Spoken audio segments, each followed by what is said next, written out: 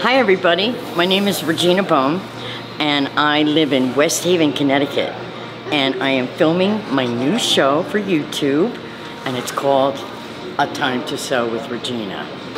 We're at MakeHaven, which is a makerspace in New Haven, Connecticut on 770 Chapel Street, and I'm actually promoting MakeHaven along with myself.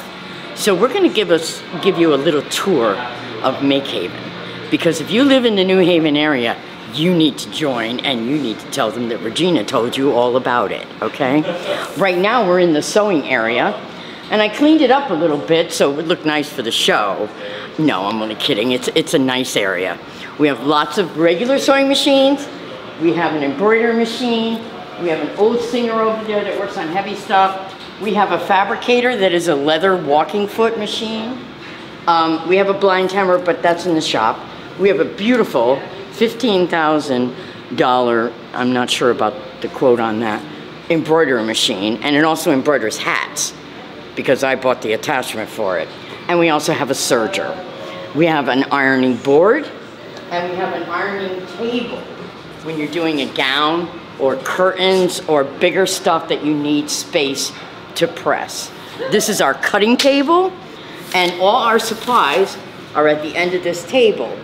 We have needles, we have thread, we have yarn, we have measuring tapes, we have all kinds of scissors. So everything you need, if you don't have it at home, you can make this your little sewing home, because all you need to do is get trained on any of these machines by a facilitator, which is me. There's many of us that have different hours, and they do different things. Like this girl here, Lila, she does rug tufting, which is making the rugs with the machine. I do textiles and sewing. This is Christian, she does sewing and textiles like I do. This girl, Christina, she does textiles and embroidery. And Young is sitting over there, matter of fact. She does textiles and sewing and large format printing. She does another department, which we'll take a walk. And this girl, Denise, she does textiles, quilting, and knitting. Oh, because I forgot to tell you, we have a quilting machine. This is a sweater machine. This is a knitting machine. So that's another department. And we have the quilter. You know, the free arm quilting machine, which I haven't been trained on. I'm not much of a quilter. I like it, but it's for my retirement, and I don't think I'll ever retire from what I'm doing. I do dressmaking and alterations in West Haven. I have a little shop that I just opened a month ago. In February, it'll be 45 years that I've been in business. So I know what I'm talking about, and I know what you need to know. And what I teach on these shows is basic sewing. You know, so you can really just mend something or hem something that you would normally have to pay a tailor or seamstress to do it for you. So you'll be able to do it on your own, because a lot of people have sewing machines in their homes, but they're not sure how to work them. So we'll go through all that during the shows. But right now we'll take a moment and take a tour of MakeHaven. So let's see, where should we start?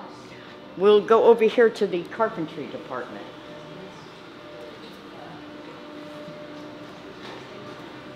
So as you can see, it's a pretty big space, and when you go into these rooms, you have to wear these glasses. My filmer has a pair of glasses on, so she's good to go. It's pretty loud in here, but as you can see, now we get a badge to come into the place, and then you get trained by a facilitator, and then this badge will turn that machine on. If you're not trained, that machine won't come on. So that's it.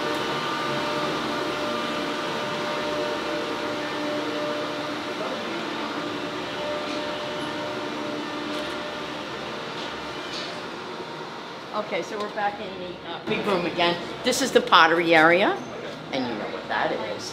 It's sitting at a wheel making pottery. It's not the ceramic studio. Just lounging areas or computer areas. These are our laser printers, and of course they cut wood, fabric, leather, plastic, ceramic. Laser cutting is pretty neat. It's another thing I don't have time for. I'm always sewing. This is a large format printer. This makes big banners. Computers for everybody's use at any time. This is electronics. So if you have to fix something at home, wiring and all that stuff, I don't know anything about it. And again, that's a sewing department in the middle. This is radio and communication. And these are our 3D printers. Everybody loves these things. It actually takes hours and hours and hours for this to build it with this rod of plastic. Reel of plastic. So it's forming some little house or something. I don't know. It's a replica of something. I don't know. Okay, this is our metal shop. Need glasses again. And they do welding and metal cutting here. We have a $70,000 water jet cutter that cuts metal underwater. That was donated. $70,000. I don't have that kind of money. And who has room in their home or their garage for this equipment? Everything, it's open 24/7, and the membership is only $50 a month. And also, if you're a student or low income or retired, $10 a month. How can you go wrong?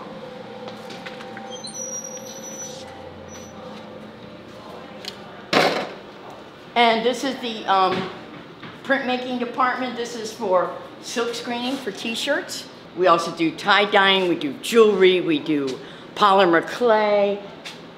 We have a bio lab. It used to be a green room, and that's why the walls are green, but this is the bio lab.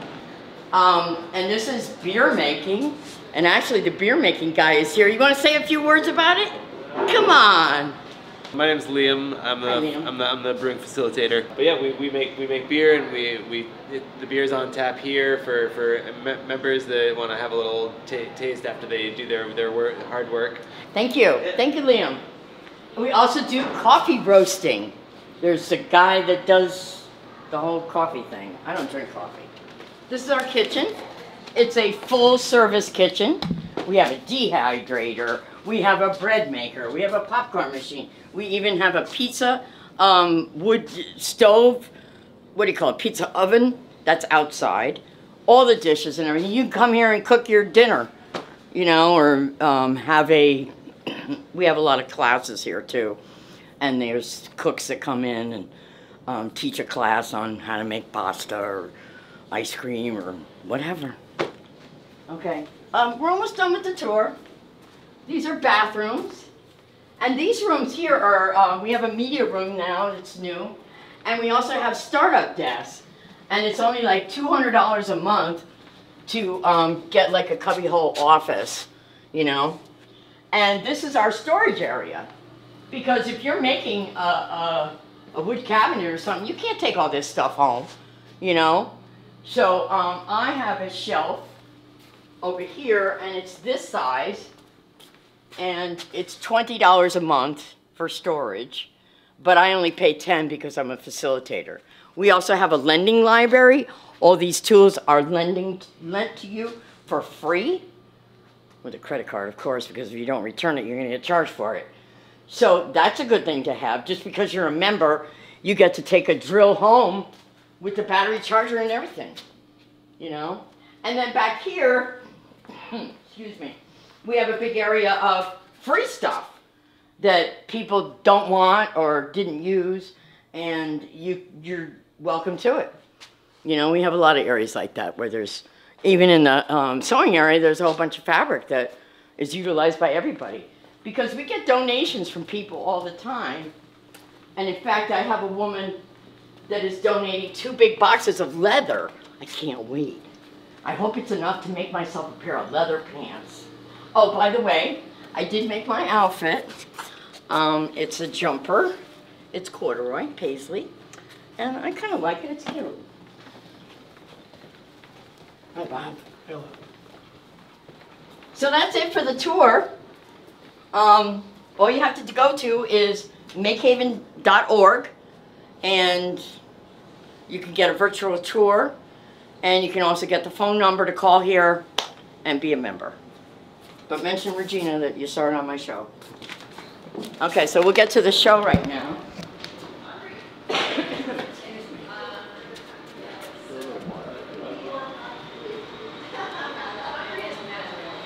So before I start, I want to show you this. I saw this on the internet. And it's 8 bags. And you have to cut out the bags in a shape. Okay, so that's all I did. And I used this as a guide to cut out more. And then you glue the 8 bags together. And voila. What a beautiful Christmas decoration. They call them snowflakes, but to me it almost looks like a poinsettia, a flower too. So I just think it's such an easy thing to do. Now I'm going to use invisible tape to tape these last 2 together, because if I glue it, it's permanent, and I want to be able to store it, and it won't get crushed. So just a great idea. I've been cutting out tonight to make decorations for my shop. And I was actually at the laundromat cutting out one of these, and the guy wanted to buy one. So I'm making him a red one, and he paid me $10. I didn't ask for $10, he just offered it to me. So that's pretty nice. So this is the cutting area. And before I do anything, I should tell you that I opened my business, Regina's Originals, in 1979, and I've been doing it for 45 years now. And I do all types of alterations, and I went to college for fashion design, and I do dressmaking also. And I used to teach adult ed, so I know a lot about sewing and a lot of tricks. So the first thing I'm going to show you to do, because anybody who watches a sewing show, you should know how to sew on a button. You know, maybe something so simple, but you don't know how to do it. And of course, I have an easier method to do it. Okay? So this is my sewing button box, I call it, my little sewing box. And there's certain needles that you need for certain items. Now you can use a regular needle. You're going to need thimbles to protect yourself, to push it through the leather. This is a little piece of Velcro that picks up seed beads, and then you just go like this to do beading. So there's all different, these needles here are leather needles. I stick them in a piece of leather so that I know. And if you can see, you might have to get a little closer, Emma. It is a wedged edge, so it doesn't pierce. Leather isn't actually a skin, so it opens it up, and then when you take it out, you're not going to damage it. It will go back to normal, you know. That's a pretty big needle for this soft leather, but that's a leather needle. So you need that to work on leather.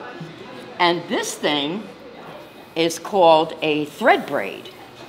And if you don't want to go out and buy spools and spools of thread, all you need to do for our little project is I need to put my glasses on. Oh, and by the way, I know this goes with my outfit, but I'm going to show you later what it does. It's actually a sewing tool.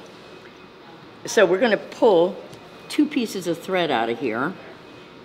And I'm going to use this navy blue.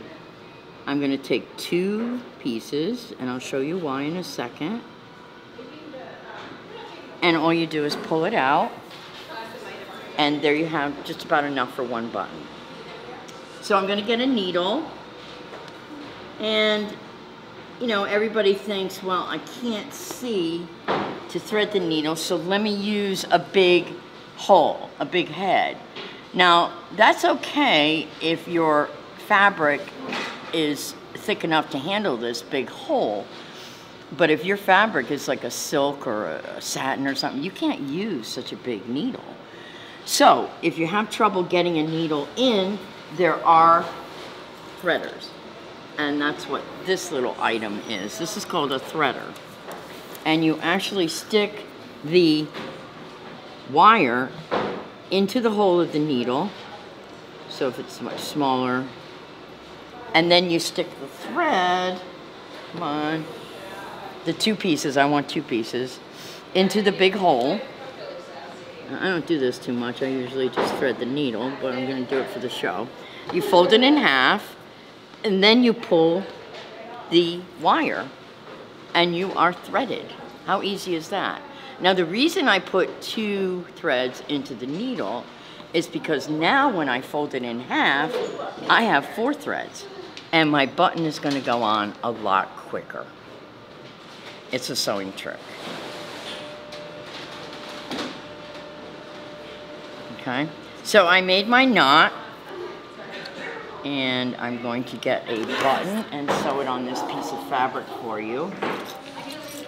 And of course now you'd have to look at your shirt to see how the other buttons are sewed on the shirt. They might do an X shape, or they might do 1, 2, 1, 2.